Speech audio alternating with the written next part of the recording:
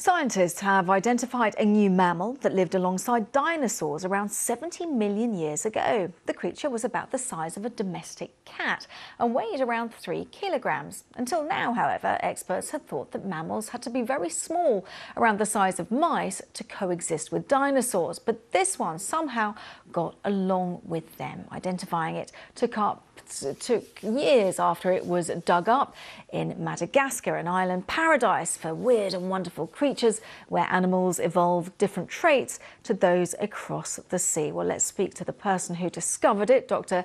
David Krause is a paleontologist at the Denver Museum of Nature and Science. Congratulations on your discovery. So tell us a little bit about this particular animal. It looks a little bit like a badger, but it's very, very special indeed.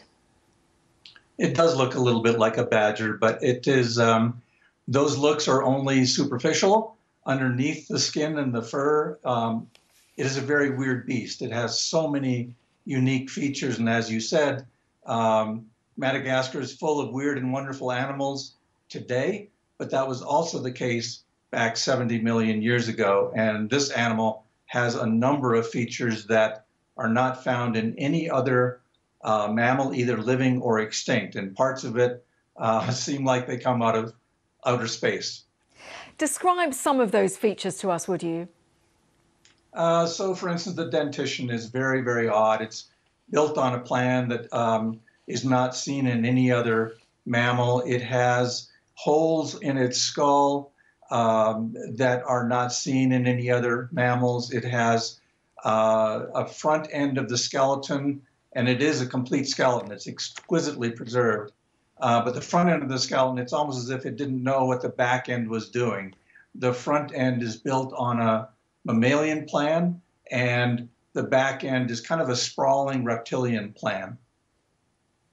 I see. So, and it's particularly special because it's large compared to the kind of mammals, in a sentence, if you would, sir, that would have lived amongst the dinosaurs.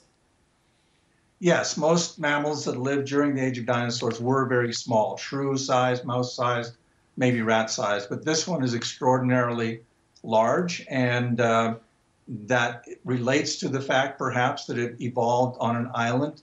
Many mammals that get marooned on islands do, in fact, either get larger or smaller because the food resources are different, the competitors are different, the predators are different, and the parasites are different. Dr. Krause, thank you so much and congratulations on your discovery.